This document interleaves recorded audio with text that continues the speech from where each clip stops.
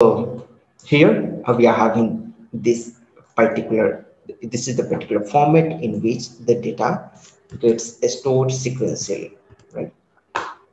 So now here you can see that this is the sequential way of storing.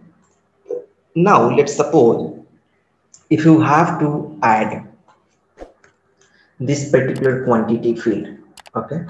For example, let us suppose if you want to add all the material having all this quantity together, right?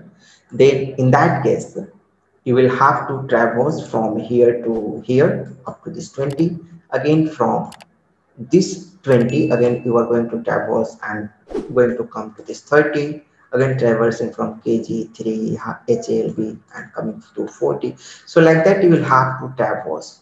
So program has to traverse from 20 to 30, 30 to 40, 40 to 60, and 60 to 70. Like this program has to traverse, right?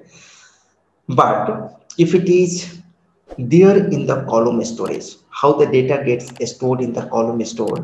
See, it gets stored sequentially only, but the column wise it's going to get stored.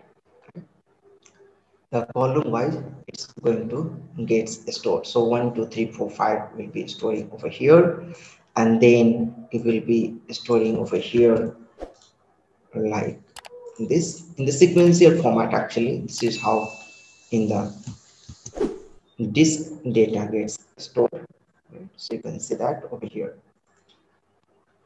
and then the unit.